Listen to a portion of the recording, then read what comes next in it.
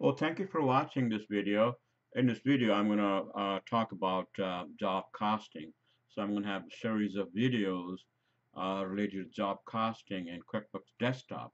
So if you want to check it out. So this video happens to be how to set up chart of accounts. Chart of accounts. So in order to do job costing the right way, you need uh, proper chart of account. Uh, Set up to start with. So I'm going to focus on that one. So I'm going to go to QuickBooks Desktop. So this happens to be Premier, QuickBooks Premier. If you have Pro, you can use Pro, but you can do limited job costing if you have Pro. So if you want to do real job costing, QuickBooks Premier is the way to go. Okay, so the chart of accounts, I'm going to go to chart of accounts right here. So you can go to chart account from here or under list, chart of account, takes you to the same place. So I'm going to focus on cost of goods sold, okay? So cost of goods sold. In QuickBooks, it's cost of goods sold. If you are doing familiar with cost accounting, they may call it direct cost or variable cost. You have a couple of terminology for that. So I'm just going to stick with cost of goods sold.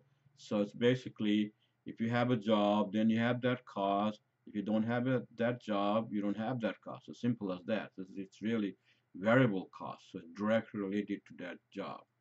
Okay, so the first one you want is a job-related cost, and normally, any cost, job costing and cost accounting, you'll have the real, big ones like material and labor, and so sometimes could be independent contractors involved, right?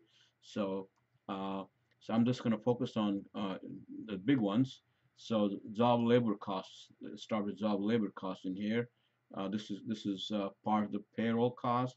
So whoever working directly on that job, it's called job labor, gross wages, and then you have other payroll-related expenses like workers' comp, payroll taxes, and the benefits. So it's basically the first one is the parent account.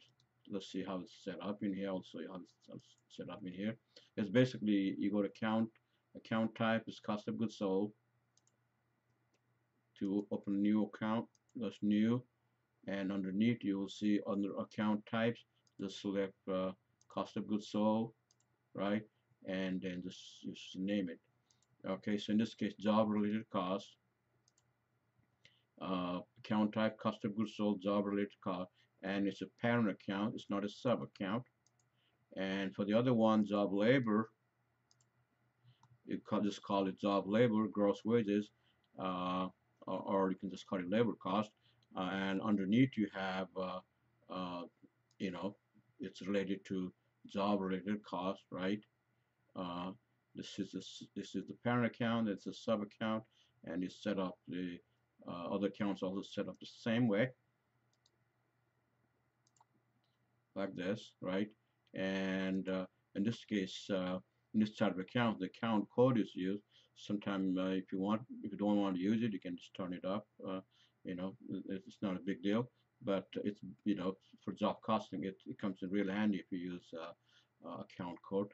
All right, so this is parent account. Let's say you want to create sub account underneath, right? It's very easy.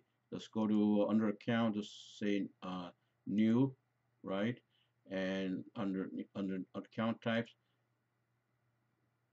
cost of goods sold. Okay, let's say you want to call this material cost,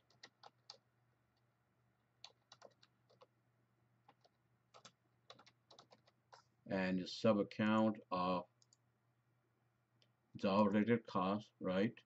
And you can just copy and paste it for description.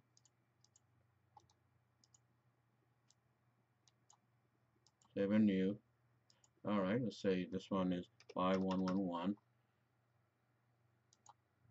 Okay, so right here is a 5100 is the parent one, and the next one is starting with the material cost 5111, right? Say you want to create another one.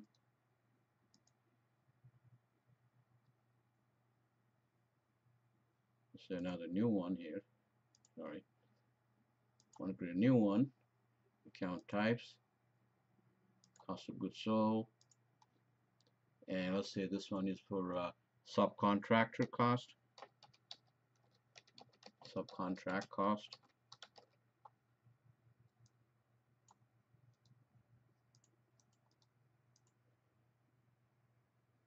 and sub account of job related costs. All right, so you have to remember to assign account number.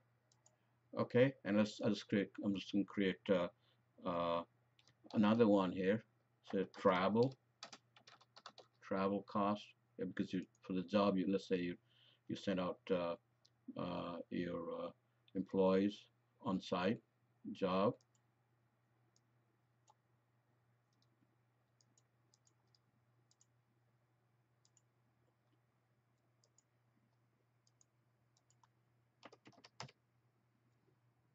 Okay, so you got an idea now. As you can see here, job related costs. Underneath you have material costs, subcontract costs, travel costs, and let's say you buy some tools to this job, you can create the tools.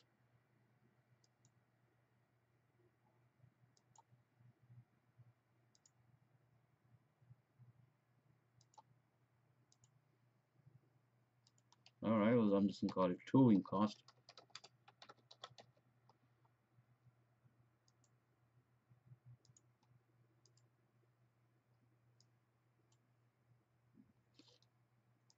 So you got an idea what you need to do. All right, again. Okay, I'm going to create one more. Let's say you have some of the others other costs involved, other minor cost. If it's a major one, you want to create a separate account for that.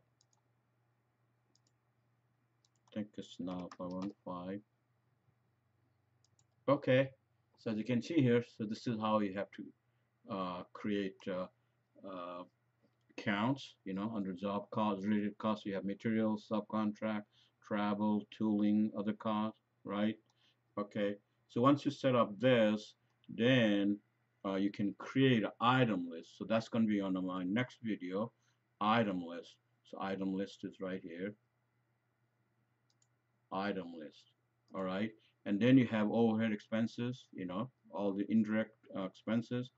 Uh, so basically, for job costing, this is the one. It goes right before the gross margin, gross profit. So this is the one you need to focus on in order to do job costing. And other costs, you can either apply it, allocate it, a couple of ways to do it. But the main focus is on direct cost. All right. So thank you for watching this video, and look for another video. Uh, and it's going to be on item list, and it's going to be how to set up payroll item list. So just watch for our videos, job costing videos. Anyway, thank you for watching. Bye.